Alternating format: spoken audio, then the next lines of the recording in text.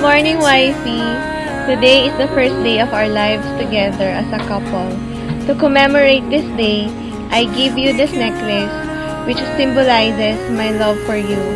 Infinite, shining, shimmering, and splendid. Charot. I would love for you to wear this today.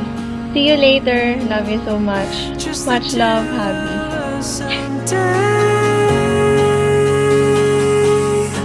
Do you know how you're making me feel? Like a boy with a kite in a field. You're a bird up above in the sky. You're a morning sunrise.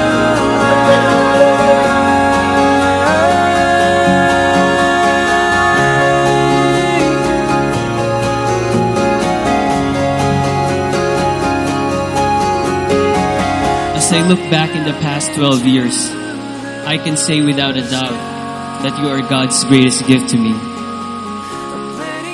Yes, I do admit our relationship hasn't always been easy. Time and distance have not always been our friend, and everyone who knows me can attest that I've struggled being without you. Every time I miss you and there were no clear answers to the questions, when will I see you again? It breaks my heart even more. Oftentimes, I just pray to God and ask Him, like, if we were really meant to be together, then He will make a way. He made me wait, taught me how to become patient, showed me why love means sacrifice. But I know He never failed me because He let this day happen.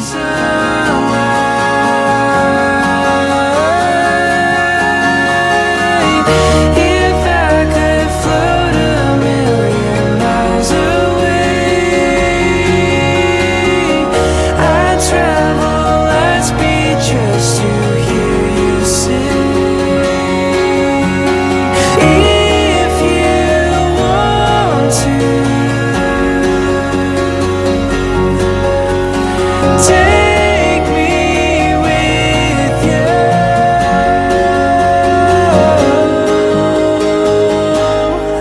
Do you know? The moment that door opened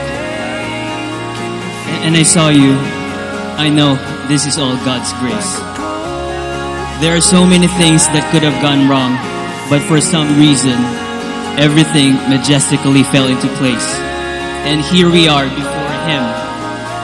So I can say what I couldn't say when I was 17. That I love you and I can't wait to spend the rest of my life with you.